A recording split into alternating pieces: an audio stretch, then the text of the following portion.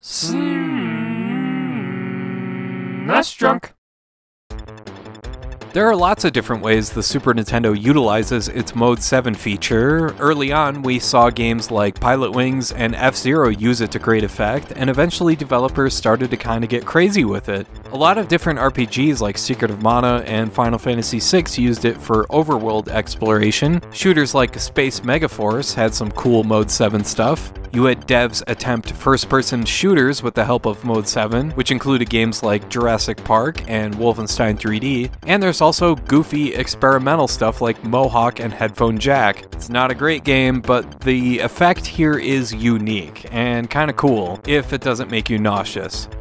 On the Ball is another one of those games that uses Mode 7 as the basis of its gameplay. The idea here is to navigate a ball through a maze, with the ball constantly in a falling state, so it's up to you to twist the maze left or right to make sure the ball falls where you want it to.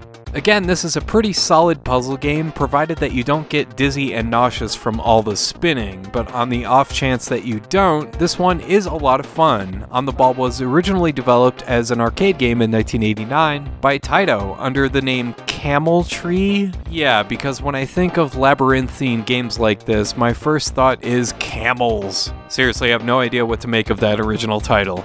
The SNES port kept the same name in Japan, but in the West it was renamed On the Ball. The mechanics here are what you'd expect. You have to twist the maze around to make sure the ball falls into the goal before the time limit, and the usual obstacles are here. There's blocks that take away time if you happen to bump into them. There's bumpers that bounce your ball all around in different directions. There's lots of bricks you have to smash through to proceed, and of course there's lots of helpful bricks with arrows that tell you where to go. This is an excellent puzzle game, the kind that has you gunning for the high score, replaying again and again to try and find the most efficient path to the exit.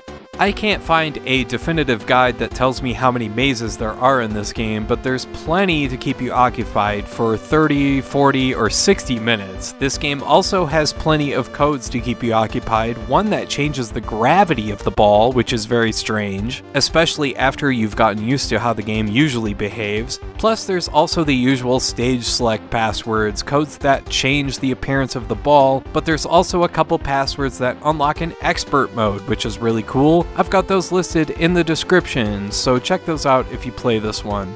There are some other game modes in this one. There is a 2-player mode, but it's turn-based, meaning that you gotta pass the controller to the next person. On the Ball also works with the SNES mouse, which is kind of a strange decision, but I guess the dev team thought, hey, why not? This could work, what the heck?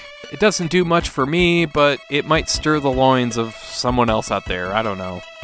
I should also mention that there are other versions of this game out there. In 2007, Taito released an updated version of this game for DS called Labyrinth, which was later ported to PS2, Xbox, and PC as part of the Taito Legends 2 collection. It also got a version on PSP as part of the Taito Legends Power Up collection, so there's plenty of ways to play this one.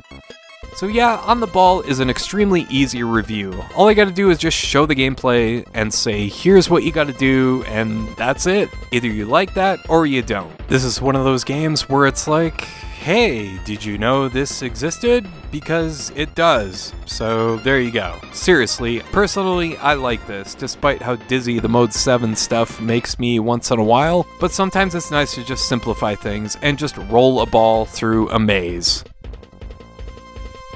Alright, I know that was a short one this week, but I want to thank you for watching, and I hope you have a great rest of your day.